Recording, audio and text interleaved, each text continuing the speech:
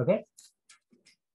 Hey, welcome everybody to our 39th Open Clock Club from How to Repair Pendulum Clocks. Hope you're all okay out there. We've got a rainy old day here in York with the races are on. So everybody's dressed up nicely, but they're all looking regrettably like drowned rats. But anyway, we're in the warm and the dry. So lovely to see you all. So this session that we run is to support beginners primarily in clock repair. But as you know, or many of you know now, we've kind of gone off on many a tangent along the way. So the usual caveat, these sessions are recorded, so please keep your camera turned off if you want to remain anonymous. And otherwise, we love to see you. And importantly, remember this, if you're new to Zoom, there's a live chat feature, and we would love to hear from you, where you are, what you're doing, all that kind of thing. So please join in. I see the live chat's already fired up, and we've got our very own Team Open Clock Club across here who is chatting to you all. So she'll fill in the gaps, or in fact, is the main show. Anyway. So over the past few weeks, we have been working on a couple of Fusee-driven clocks, and that's quite cool because it's raised a lot of interest in things like what line to use, and importantly, what spring you replace if the spring is broken. And we haven't really gotten to the bottom of that, but at least we've done some kind of investigation and some discussion, and hopefully it's got people thinking. Let's get a brush. So last week, it was one of those one step forward and 0.8 of a step back kind of weeks, because I got the majority of the clock assembled, started oiling it, and then there were two things. One, I realized that the pin, I'm looking around for the clock, which I seem to have lost. I'll find it in a second. The pin in the Fusee that the chain hooks onto had dropped out, and so I kind of temporarily pushed it back in, but it was going to be unsafe. There it is. I spotted it lurking amongst all the rubbish on the bench. So let's just have a little move there just to bring you back up to speed. So here's our movement, all clean, washed. Find the key. That's the key. He's disappeared. I think this is too big. It's not great. So when we look at somewhere in here, there's the chain look hooked on to the end of the Fusee. Let's just have a little focus. Chain hooked onto the end of the Fusee, and that pin that runs through the groove on the Fusee had come undone. I put it on Facebook earlier this afternoon.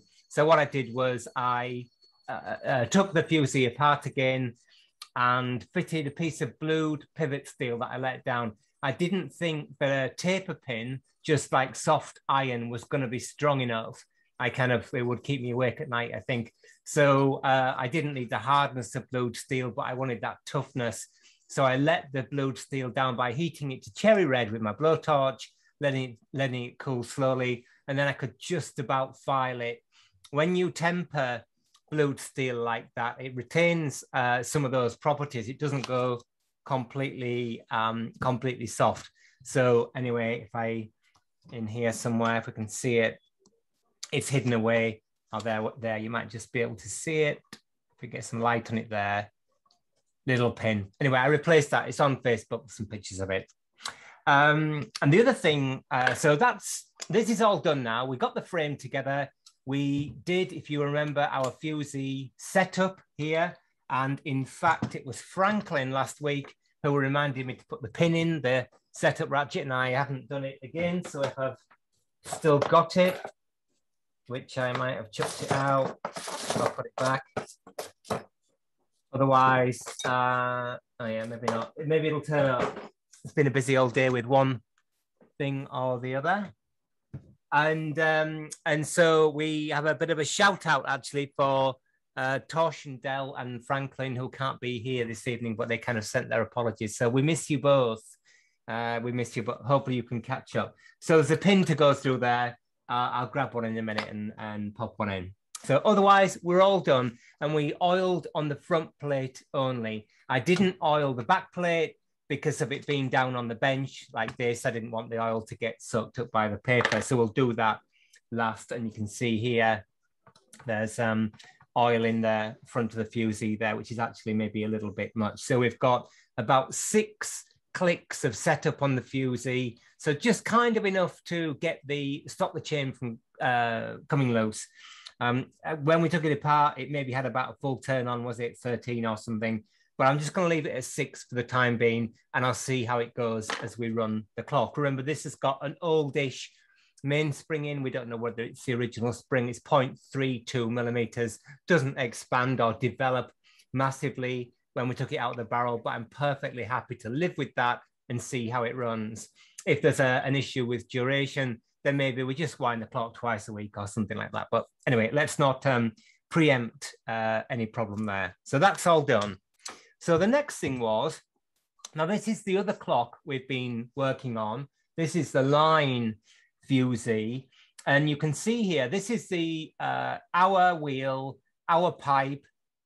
And on this clock, those two components are soft soldered together. So they're made as individual components that you can just see a bit of soft solder there, but they're soldered together in the factory or in the workshop, and they stay together forever. Now, what this means is that when you put the hand on, or when you put both hands on, in fact, and assemble the motion work, let's say there's the hour hand, get it in the picture that way around. You'll have to get the phase relationship between the cannon wheel, the minute wheel, and the hour wheel correct. Otherwise, either at midday or at 3 o'clock or 9 o'clock, wrist won't rotate that much. The hands aren't going to be at right angles or in line. And that's on a more modern clock like our Enfield clocks. What you do, of course, is the hand has just got a pipe on it that fits on another pipe, concentric pipe, and you just move the hand around to wherever you want. But as you can see on this, you can't because it's screwed in place. So, so they have to be in sync when you assemble the clock, which is not a problem. And in fact, on the chain-driven fusee clock, I'll just get rid of a couple of gritty cobs. Still some cobs in the teeth, but let's not worry about that. That one assembly that we've just seen is in fact 3 components here. There's the bit where the hand fits on, the pipe, if you like, which is undercut here, which is really nicely done. The hour wheel, and then there's the slip washer here. And those 3 things, I'll get rid of the cobs in a minute. Those 3 things go together like that, he says, quite tight. And then what that means is this is the clutch. This is a simple clutch between the hour wheel and the hour hand. So it doesn't matter how you assemble the clock or the motion work, you just whack it together. And then when you've got the dial on, you just move the hand round and the hand moves independently of the wheel. Now that's all good and dandy, but what we found last week was that I think this component or this assembly had never been taken apart. And the pin, I can just get it apart again, it's quite a tight fit. You can see this has got holes drilled in it, these 2 components. So the pin that went through those 2 holes that held it together was riveted. It was a brass rivet, actually, which maybe that's how they were when they were new, but it didn't appear to have ever been apart, which was fine, other than the fact that that old oil and old cleaning fluid in there had meant that the clutch didn't really work. You could just about turn it round. But of course, the problem with that is that it'll break the hour wheel teeth, and you often see on these fusee clocks where the hour wheel teeth are damaged. So I said, shall we leave it, just put some oil on? And I can't remember, was it Jonas last week who said the problem with that, so the problem with that is that if somebody comes along and they expect there to be a clutch there and they move their hand round, it might damage the teeth. And I thought, Well, I'm in the luxury position here of just get these gritty cobs out of the teeth. Okay. I'm in the luxury position here of having a bit of time and tools and stuff at my disposal. I thought I will do that. So what I did was I center punched that pin, the rivet.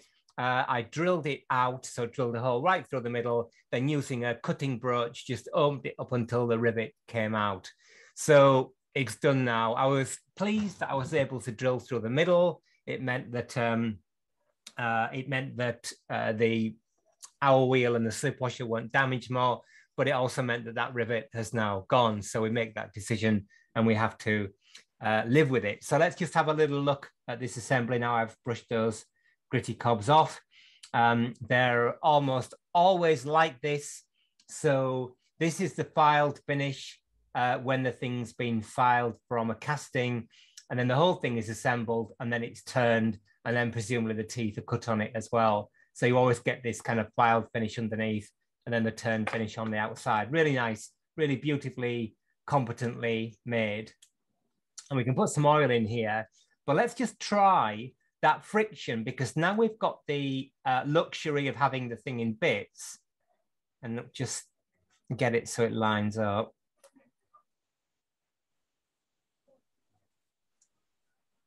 Around there somewhere. There we are. So you can see through now the hole. So that's all lined up. Let's just pop the hand on. I'll get some screwdrivers. Yeah. Devashish, yes. You recommend a single chain clock to practice on. Yeah. But the one that he's found has a balance wheel. So should he still practice on that one? No. Not if you're a beginner. I mean, this is an interesting question. If you start with the reason why we wrote our, not the reason why we wrote our book, but the reason why we chose the clock for our book, which is lingering up there somewhere, the single train Smith Enfield clock. Doesn't have to be a Smith Enfield clock, can be an American clock, or any make of German clock, whatever, it doesn't matter. But a single train going barrel clock is because that contains like 90% of the terminology. Look at a clock like this, the mid-19th century clock. Look at a clock like the Enfield mid-20th century clock. Look at a Fromentil from the 1660s. 90% of the DNA is there. Unless you're going to set your mind on working on watches and carriage clocks, then I personally wouldn't go near a balance control clock, at least in the first instance, because they're very different animals. I think it's interesting and courageous, the teaching institutions that often start by doing both, by doing watch type things and by doing pendulum clocks. And then students sometimes make a decision and they go down one route or the other. That to me doesn't make a whole lot of sense. I can see it gives you a whole lot of flexibility.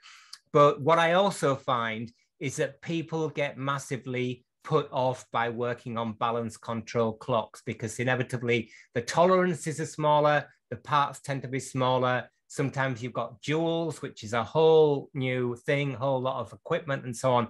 I think the beauty of doing a pendulum control clock single train is confidence building. You can kind of just do it, not massively complicated, get it together and say, right, I've got that under my belt.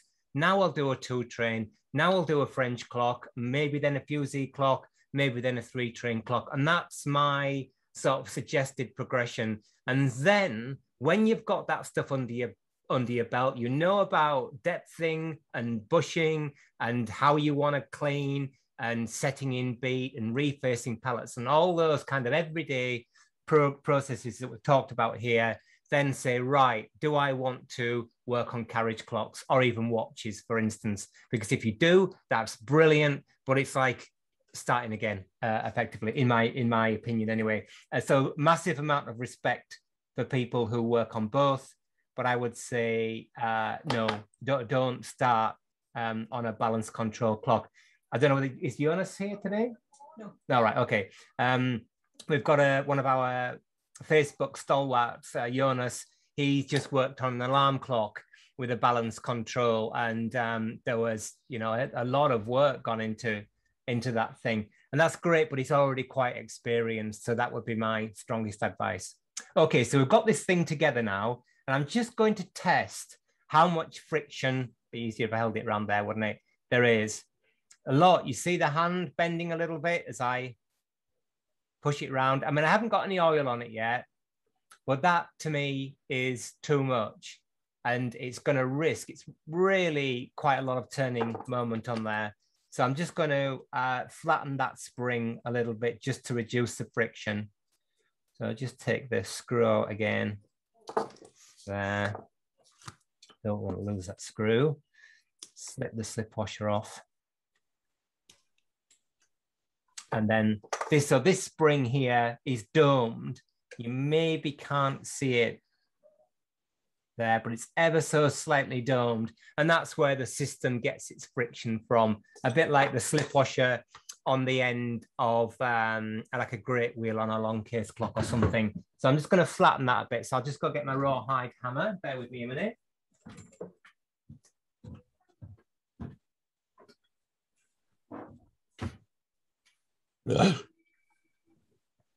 So let's just do a bit of gentle. So this is one of my favorite hammers. It's I think it's buffalo hide or something, but really good for this kind of thing.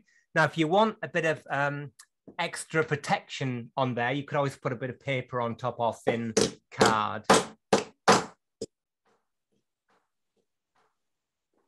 Let's just have a look at that. See how it feels now. Hopefully that's, yeah, I can feel it's easier to slip on in the first place. Interestingly, although I washed this clock not last week, but the week before, so at least 2 weeks ago, the cleaning fluid was still wet between these two components. In fact, it reminded me that when I cleaned the Bow Swan automaton, which I've got to mention every week, but anyway, a bit boring. But the point was that the cam in the middle is like a hollow drum. And when I took it apart, it was full, or not full, but it had all yucky, sort of still wet cleaning fluid in there because it hadn't been taken apart. And that was 40 years later on. So there we are, a lot easier to turn it now. So happy with that, but still more than enough friction to hold the thing. You can see actually that the hand, and it's often the case with this, it's not a fault, it's pivoting here around this screw, but it's actually quite big in relation to the pipe. So you could put something in there, take that slop up, because it's going to obviously mean the hand can kind of move about a bit on the dial in relation to the minute hand. That's quite right. Okay, let's just take this apart yet again and put some oil on it. Doesn't need much oil because of course it really doesn't move once the clock's set. You just set it. In fact, I don't know, that's a good question actually. Should it be oiled at all? No, maybe not. No, maybe not. It doesn't need it. What I'll do is I'm just going to put a bit of Renaissance microcrystalline wax on there, just so it's not quite so dry, sort of touching. But once the clock's set, it's only oil lubricated once. Or what I could use, so I'll get my wax again. Excuse me a second.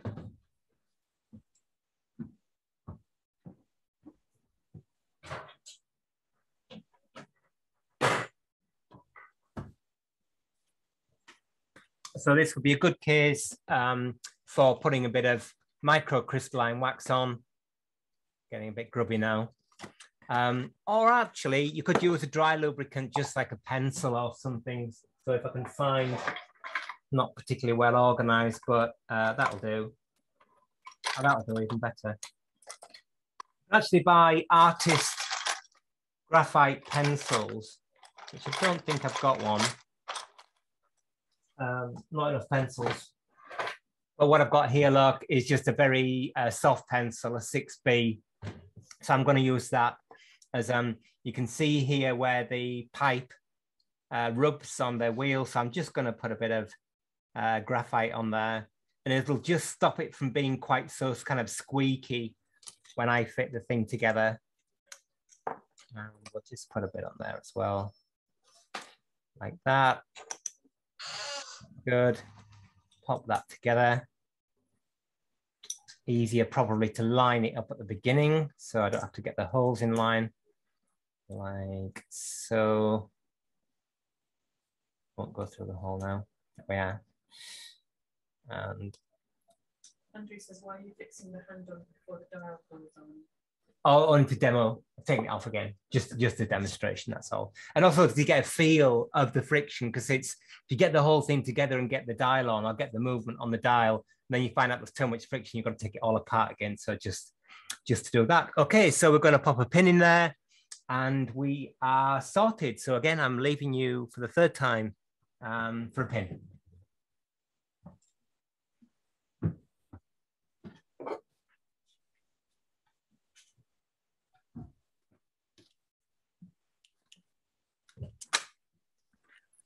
Let's have a look. Might be one of these badges. This hole might be tapered. Off things often are, as is always often said in clocks. So let's just have a look. Fits through a certain amount one way, and yeah, fits through a bit further that way. So the pin, the hole has been broached from the outside, from this side in. So that's great. Usual story. I'm just going to draw file the pin just to give it a bit of bite, and then I'm going to cut it to length. And I'm not going to rivet. This is something we'll come on to in a minute. Don't rivet the pins. You know what's going to happen if they're draw filed and tapped in. They do not need riveting. All you do by that is cause a big problem for the next person. This clock is not going to be flying at 30,000 feet. It's just going to be sitting on the wall. Question? No.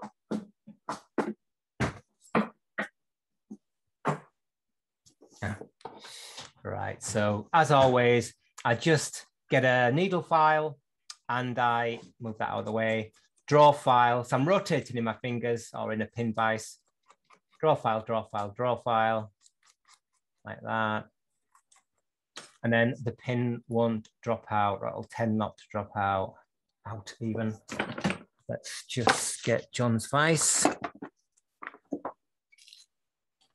So yeah, it's been another busy old week on Facebook. We seem to have got record membership this week, you know, applications to join. I think it's like 800 now. Yeah. So we're going to be all being well at 1,000 by Christmas, which is really, really cool. Okay. Brass hammer. And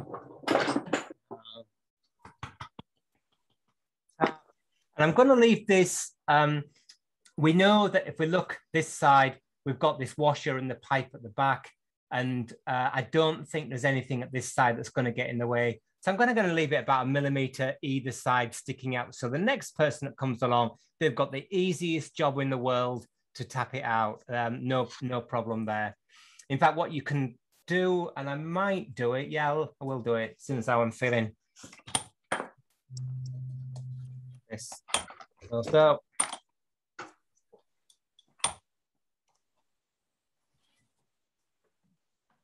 I was sawing through the blued steel before, so I've got a bit in my piercing saw is going to be completely blunt, but anyway, you can see under there. Just going to saw the pin off 3 millimeters too long.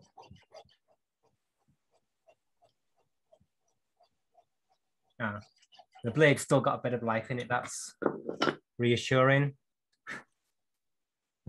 And then what I'm going to do is I'm going to squeeze this end of the pin so the next person who comes to the clock can obviously see that all they have to do is get some flat nose pliers on there, twist it and pull it out. You can't always do this because there's some other component in the way, and I might find something on this, but I think that's absolutely fine. So what I'm going to do is put it in the jaws of the vise and just squeeze the pin like this. Now I'm actually going to just use my bench vise, which is here and you can't see it, just because it's a bit more meaty and it'll squidge the pin together, hopefully without squeezing something else. So I don't know if you can see that. There you go. Just squeezed it in the vise. So the next person that comes along can just get flat nose pliers on it and pull it out. Easy, easy peasy. So this side, I'm just going to cut it off about 1 millimeter. So when you put the blade on to cut something like this, start the cut and then pull, let's turn the blade over the other way, pull the blade away from the work. Then the edge of the blade won't damage the wheel, if you see what I mean. Once it starts to cut, you can just move the whole saw sideways and the blade kind of goes like that, or it might break.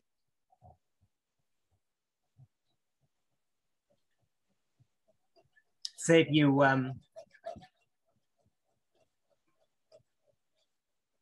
sewing onto the work. There we go. Right, so I've sewn through it here. If you want to tidy it up a little bit, and I suppose I should tidy it up, maybe if I were doing it, otherwise I wouldn't bother, but just get a flat file and a bit of paper. He said nothing wrong for a file. Well, all these things I haven't got.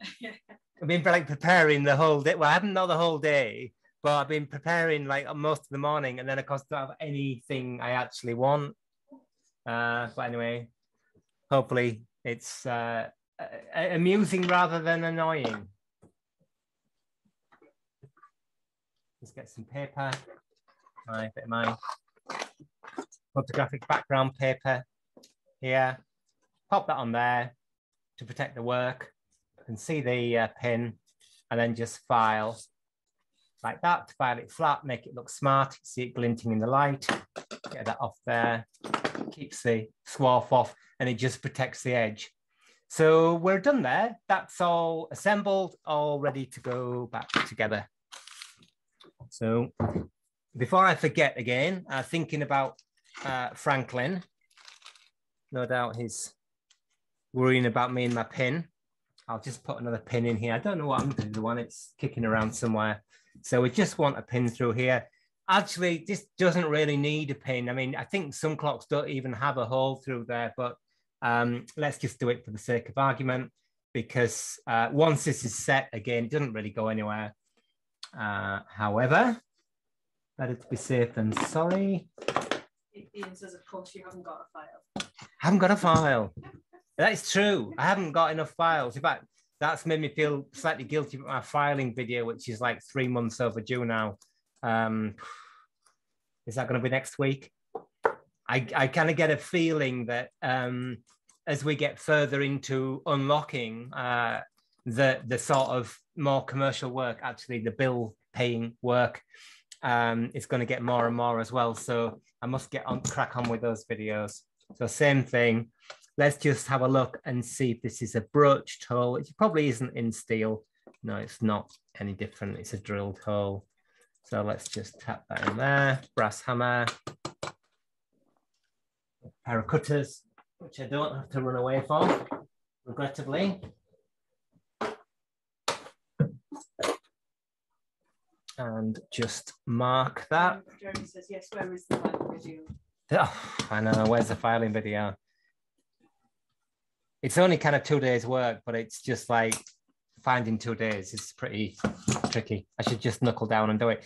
The thing is, once I've done the filing video, I've got some really, what I feel are interesting videos to catch up with. And as much as I'm incredibly grateful for people buying our book, which is great because that keeps the lights on. But regrettably, that's about all it does. If you ever think about publishing a book to make any money, then forget it. It's like a really good way to lose a lot of money, but it's great fun. So I'm not complaining, but so-called real work is also quite attractive at the moment. I know. Bitterly disappointed from wherever Ian lives, the Cotswolds or wherever it is. Disappointed from Chichester. Where's the file video? I'm actually, of course, the problem is I'm not actually sure it's going to be worth waiting for, because it's one of those things that's a comparative test of so-called cheap files and so-called expensive files. And yeah, a bit of what's the word? Nest, something nest, I forgot now. What is it? Ants nest, is it?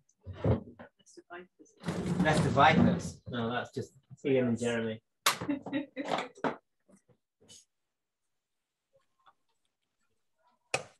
Hornet's nest. Worm nest, is it? I've forgotten. Hornet's nest? Edmund says hornet's nest. Rats. No. Rats. Rat nest. That's my hair. The hair's a rat nest. Okay, right, done it. Phew. There we are. Bit of oil on there.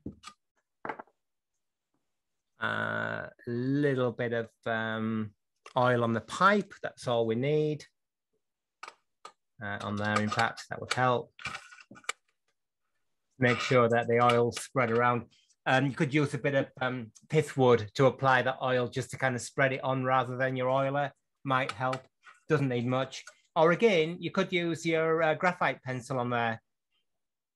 Any bearing where you've got a large bearing surface, because of course, even the if you're using synthetic oil, it's going to dry up, evaporate, and become sticky. Whereas I presume the graphite pencil won't.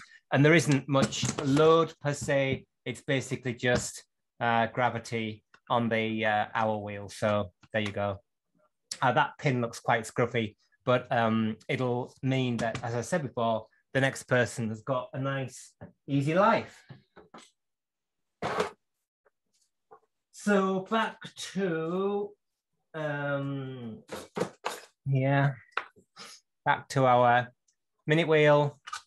Oiled this last week. I actually oiled it again today.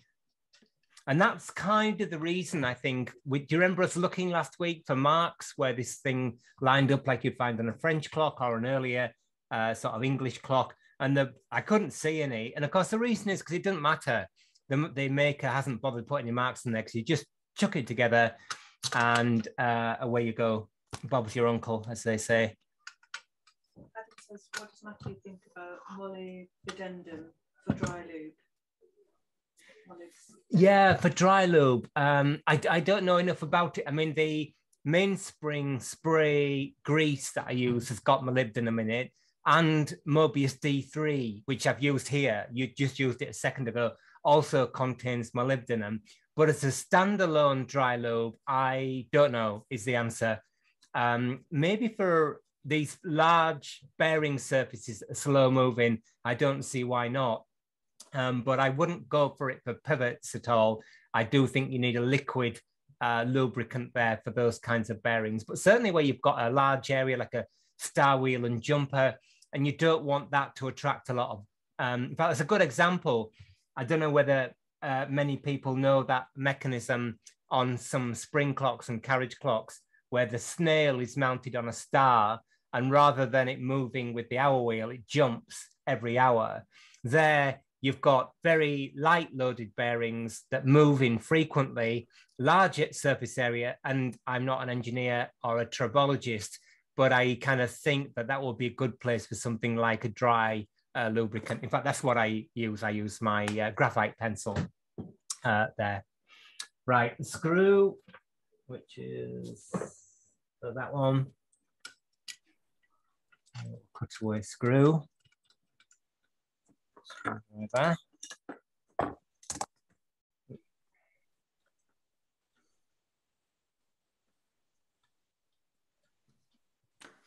And so just a bit of oil on the minute wheel pivot there. Why the cutout screw? False plate. This clock's got a false plate, believe it or not. That I've never seen that on a Fusee clock before. When we first saw it, I thought, that's a bit dodge.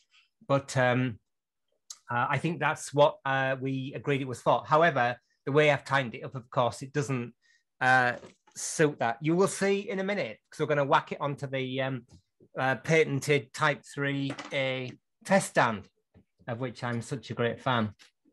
I think that's what it's for. It's for clearance on a false plate. But as I say, the way I've tightened it up, I don't think it's in the right position anyway. But we will see in a second. So let's whack this on the test stand just to kind of, what we're going to do. maybe not much point in winding yet. Now, I will wind it. So I'm going to put the pallets in. And the reason I'm going to put it on the test stand, I think, or maybe not, is I don't want it resting on the chain here. I mean, this surface is linoleum and then paper, so I think it's quite soft, but I don't want it kind of resting on the chain on the bench and gathering up all kinds of grit and muck and stuff there. So let's just pop the pallets in, only to prevent the train from running through when we begin to wind the chain onto the fusee. So we want to wind the chain onto the fusee at least once, and then we know that when it runs down the next time, the chain is going to be in the right place. Now, as I said before, this is potentially dangerous because if that chain breaks for any reason, it is going to flail around and it could hurt your eyes or your face or your fingers. So going to wear safety gloves and goggles as well. However, let's just get our Barry Babcock on. There we go. Oh, and the screw there as well, which wants tightening up, doesn't it? Forgot that from last week.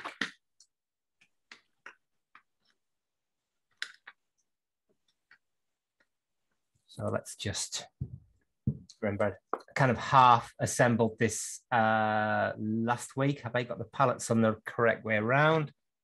Escape wheel is running anti-clockwise there. Yes, I have.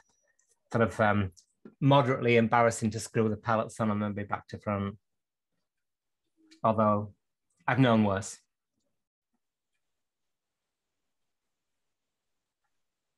There we go. And again, a bit like the hour hand I showed on the hour pipe, the hole here is often kind of quite sloppy for these pallets. So it's important that that screw is quite tight, otherwise you will lose impulse. So I'm not going to put any oil on the pallet faces yet. And these pallets are a bit grooved, but we're just going to see how it goes. Let's just actually get it so you can see. How do you tell visually that you're on the right way?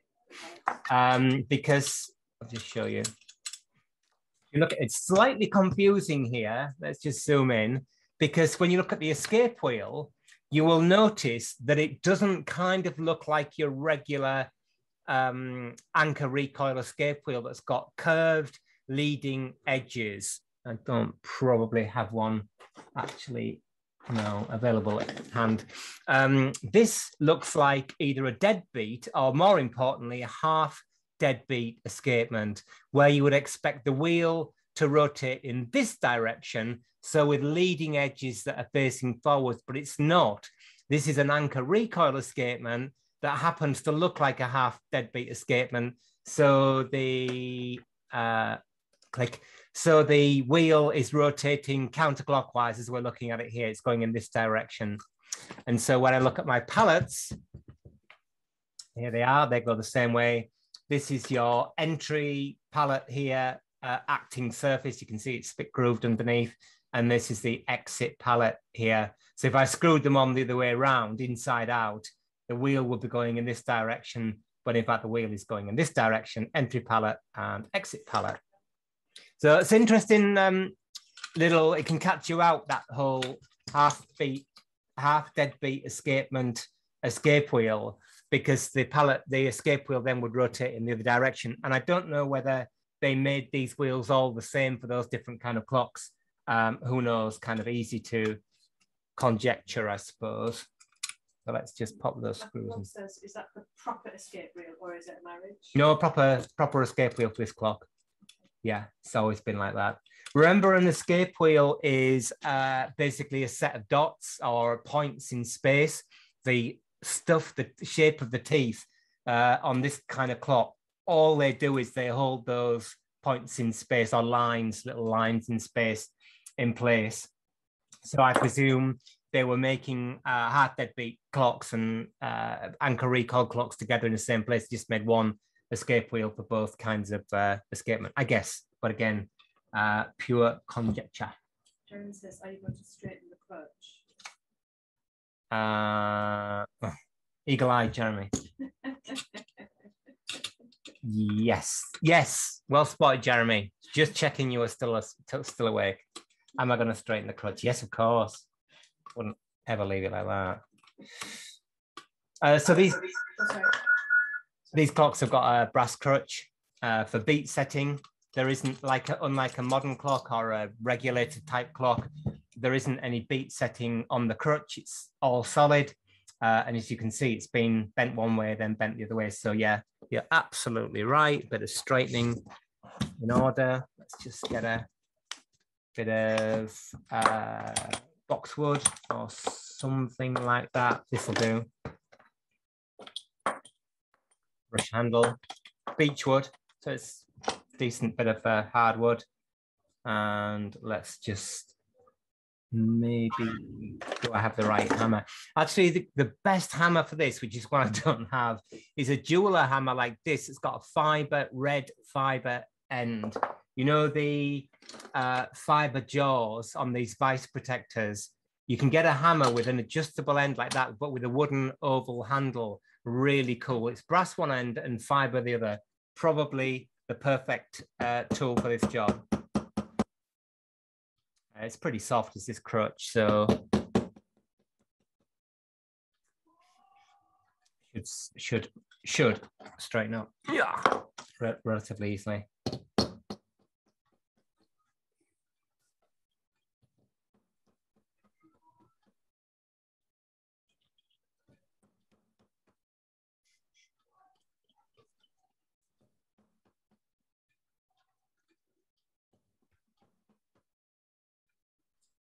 Jeremy said he's just done one like that had been dropped, so it's fresh in his head. All right, thank you, Jeremy. I'm so pleased to have all these extra pairs of eyes and extra consciousnesses as well. So when you've straightened a crutch like that on a long case clock or an in clock, in fact, the next thing to do is to check that the crutch pin or the crutch slot or the crutch loop and the axis of the arbor are parallel, because often they get twisted, which can cause you problems. So we want to look here, and we can notice that this isn't quite parallel. The pin is just twisted a little bit, so just twist it back. A bit more. It's really soft. But that's actually a really important part of the process, that you get those two things running parallel. Not that they necessarily were and have to be, but it's just nice to start with it like that. And then, of course, if your back cock slot for a long case clock where you've got like a regular thin suspension spring, oops, sorry about the camera, regular thin suspension spring is cut at an angle, then you have to change that pin accordingly, but it's just a lot easier to do that when it's already in the clock. Like Andrew said, would you set the beat by adjusting the pallet screw? No, that's fixed. You set the beat by bending the crutch. Or, of course, with a clock like this, you can set the beat by the position of the case on the wall. I mean, as Jeremy's got us to straighten the crutch, you might think that with the wall, with the clock plumb, as in a line between the 12 o'clock numeral and the 6 o'clock numeral, it would be in beat, but the chances are it won't, because these things were sort of like batch produced. So no, bend the crutch. That's what it's designed to do. Or move the case around on the wall. You do often find with these dial clocks, though, that the three, I think, dial retaining screws strip, the wood screws. And so what people do is they tend to, rather than plug and glue and re-drill the holes, they just move the dial around a little bit, which is fine, but it means you've got to put the clock in beat, and then you've got the whole case is a little bit skewed on the wall. Okay, so I'm just going to look for the so-called better key, which I think is, oh, there it is, miracle. There we go. Just give it a bit of a wind. And just check that there's power through to our escapement. That's a good opportunity for us to have a preliminary look at drop on our escapement. I'm not going to, just warm the camera up a bit. I'm not going to obsess about drop on this. It's actually not too bad at all. Cool. So drop, for starters, is the free angular movement of the escape wheel, and therefore the unimpeded angular rotation of the escape wheel, and therefore the rest of the train in between phases of impulse. So the escape wheels adding energy to the pendulum via the pallets and the crutch by pushing the pallets, and in between the exit pallet and entry pallet, or entry pallet and exit pallet, there is a tiny bit of free movement of free rotation, unimpeded rotation of the escape wheel and the train, and that is called drop, and it's lost energy. So without obsessing, you want to keep drop to a reasonable minimum, but that means adding material by soldering or gluing on a piece of material to the pallet face, which we've done in this series, and we've also done on our live stream there, so you can find that information there. Okay, so remembering, I might just oil that front pallet arbor pivot. Just pop that on there. Can't really see too much. Just so we've got the back plate to do, that's all. So remembering that we've still got the back plate to oil, so I'm not going to run the clock. I'm now going to, and I'll get to the best position so you can see, which is maybe something like that. I'm now going to wind the clock. So I'm just going to find my safety glasses.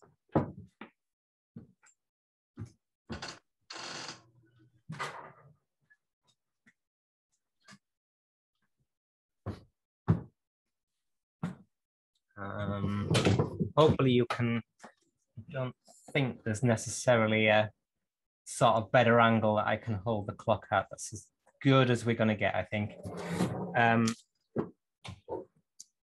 So I'm just going to wind the clock, and I'm going to watch the chain as it runs onto the fusee. Okay, this might be like the biggest sort of like we've seen on Open Clock Club yet, but I hope not, obviously.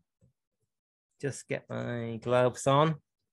And what I'm going to do is, if the chain begins to deviate from the groove on the fusee, I'm just going to guide it with my brass tweezers, which are here.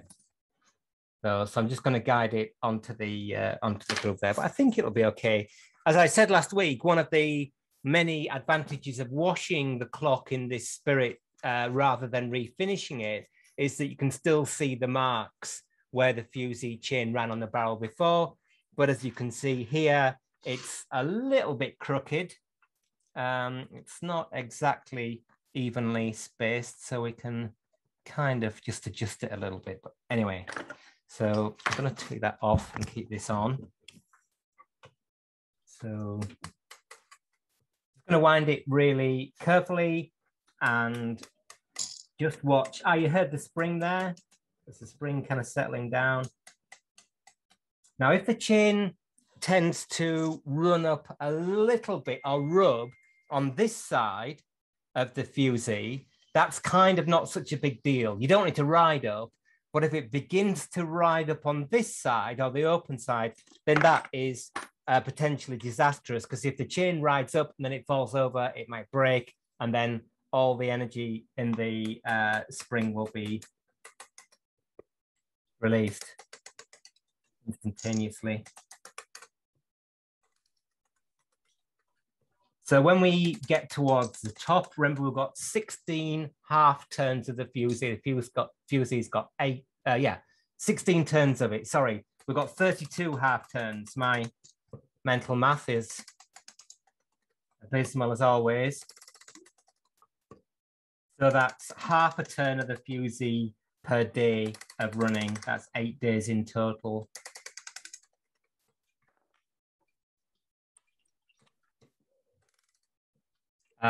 Key's a terrible fit, and you remember me knocking the burrs down before. We're going to, right, okay. So I think that's, sorry, is it blocking the view? Regrettably, I've also got to see it. Thank you.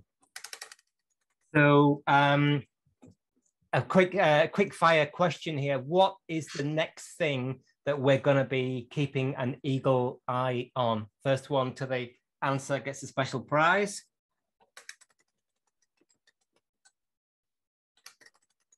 Mystery prize, which doesn't exist. Come on, quick. Jeremy says the stop iron, whether it works. Thank you, Jeremy. Well done. She said with the chain something. That would be a thing.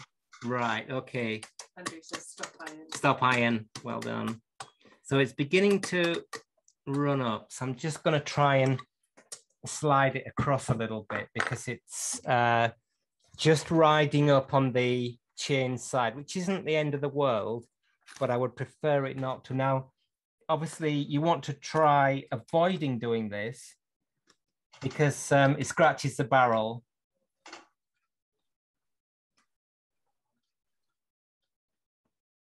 Now you can see the chain runs across here, so I think it's going to get worse as we wind it, unfortunately. You can imagine now, and this is the earlier spring, so it's not massively strong. Terrible noise. I'm just gonna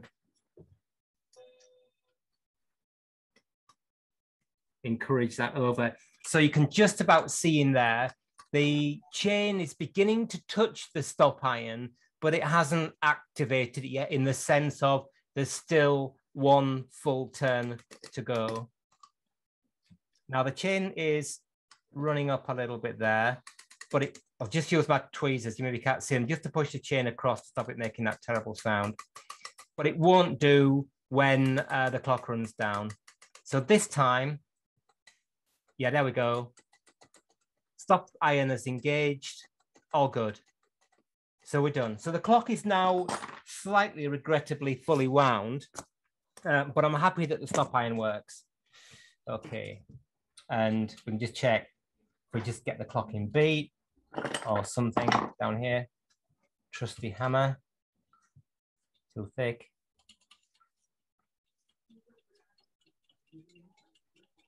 Go into the screen. All good. Very sweet, all nice, all good. Okay, let's, how we do for time? 53. Let's just pop it into the test. I know you're all desperate to see the test stand. I need to have a bit of a tidy up. I tidy up using the term incredibly loosely, of course, advisably. Basically pushing things to one side. And whatever you're saying to Team Open Clock Club is keeping us all laughing at this end anyway, so thank you. So here it is. Oops, better not destroy anything. So you like a test stand. So what I've done is I only made this because of Open Clock Club. Normally, of course, I've already got the best purpose-made test stand in the world for this clock, and that's the case that it's actually meant to go in. However, I knew you want to see this, so I put some Plastisoap foam behind the dial, and then some more foam under these horrible, not horrible, but posi drive screws that are holding the dial in place. So there we go. Good. Is there a way you can get better view of the stop iron engagement? Yes, maybe. Let's have a look here. It's just getting light in there. Let's just have a little, oh, there we are. So hopefully that is doing it for you. Key on. David said, how many turns should the spring be wound to keep the tension on the chain to start with again? I just put 6 clicks of stop. That's half a turn to begin with. I'll see how the clock runs. I'll use, I just keep an idea on the rate. I'd rather have less than more. I think it'll run down into that half turn. If necessary, and it gets to the bottom and it stops before it's run out, then I'll just put a bit more setup on. So half a click of, half a turn of setup, and you saw that the spring didn't come to the top. So in terms of the stop iron, get a kind of slightly mutant pointy stick. So you see the chain here running between the barrel and the fusee. That wants to be moved across a little bit. It's too far across this way, but I'll deal with that later. I don't really want to scratch the barrel. That's the thing. I'm happy for it to just find its own position. Anyway, so as the chain moves in this direction, as it runs from the barrel to the fusee, filling up, filling up, filling up, the stop iron here is sprung away from this piece on the front of the fusee stop piece. And you will notice that the stop iron is cut back. There's an angle there, and there's a similar angle here on the stop piece. That's as far as my camera will zoom in. So when those two things come together, the minute they engage, you can see that they're actually pulled into engagement to make a really positive stop there. Okay, hope that helps. And then the spring, when the clock unwinds, by the time the fusee stop piece comes round again, the stop iron on the spring has moved away, so it's completely clear. Okay, so let's just have a look at this. Try and you having this incredible joy. That is my test stand. So many lights and stuff.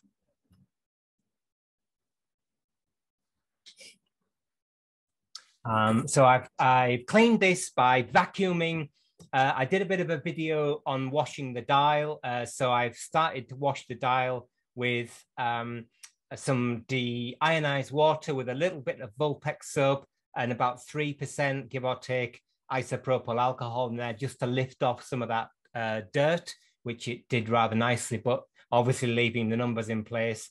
And then I basically just vacuumed the back of the dial, and somewhere, I haven't got to vacuum the case yet, but we were in town a couple of days ago, or yesterday in fact, and I treated myself to a new, I haven't taken the wrapping off it yet, but a new brush for vacuuming into the corner of clock cases. So I wanted a nice long brush, natural bristle brush, and really importantly, with a wrapped ferrule, so you don't have that metal ferrule that's going to cause scratching. So this is really nice. You can obviously do this yourself, putting a bit of cotton tape around that.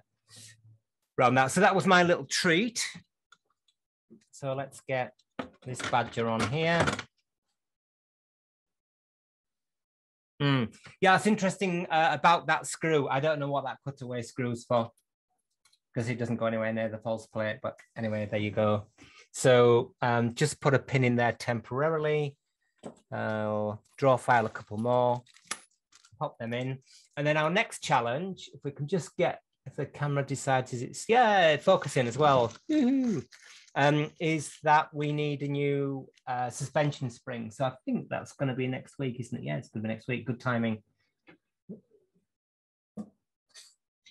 So I think on live stream, our tall case clock, we already made a suspension spring, and maybe we made one on this channel. I can't remember. It all seems to be a bit of a blur now. But the difference here is that the spring doesn't just fit in the slot. You can see the slot's quite wide. It's about 2 millimeters.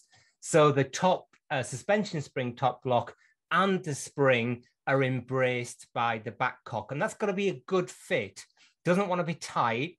The pendulum and the spring must be able to assume a vertical position, but they also don't want any slop in there. Otherwise, the whole thing kind of, yeah, slops about and is unpleasant, and maybe also affects timekeeping. So there are two ways. I'm just going to take that pin out and put my draw filed one in. There we go. Give it a bit of a tap. Clock's trying to tick, and then a couple more down here as well. So there are two ways of dealing with this suspension spring. We'll do it next week. One is to get a bit of material and fold it over, a bit of brass, so it's a good fit in here. And the other one is to get a bit of solid brass and file a slot, saw a slot in it for the spring, and then file down the edges of the material so it's a good fit. Now you kind of get a better looking result with that in a sense of it being sort of a nice bit of block of material, but it's more difficult. It's a lot easier to fold a piece of material round. So I might have a go at least demonstrating both can't see there it is, it's hiding. Matthew, David said, do you normally tap all the pins when putting it together? Yeah, I always tap the pins in with my lucky brass hammer. Yeah, I do. Rather than, it's a good point, rather than push them in with a pair of pliers or something, yeah, I just give them a little tap. That one's not, there we are. You often see them overdriven in there, and of course it splits the post or whatever it is, which is unpleasant as well. So yeah, really, as you know, I mention it every week, really love that brass hammer. It's just so incredibly useful. Let's have a look around here. Andrew said, what do you use to cut the suspension spring to length? I snap it, either snap it or get a pair of flat pliers or the vise, which has got plain jaws, and just bend it over and it snaps, and then grind the end. I think that's really important with a stone, like an Arkansas stone or a ceramic stone or something. Otherwise, you've got that burr there, and that burr often causes a problem. And very few people, in my experience, bother doing that, bother finishing the end of the spring. So yeah, I just snap it off, don't cut it, punch a hole in it, and then punch another hole for the suspension. So just before we go,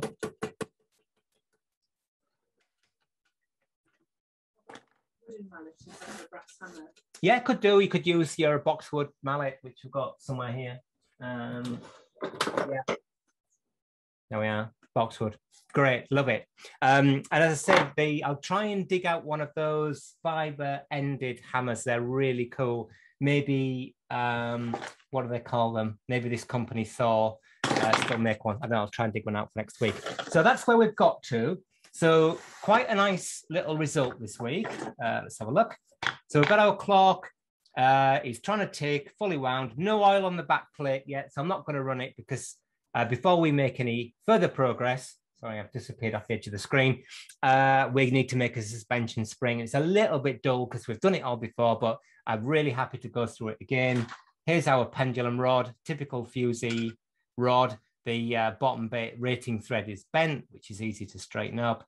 And then we've got the curse here of the pin that's been put in and riveted over. You don't need to rivet the pin over. It just makes it difficult for the next person, which is us. And a bit of corrosion as well. So I've been soaking this in turpentine.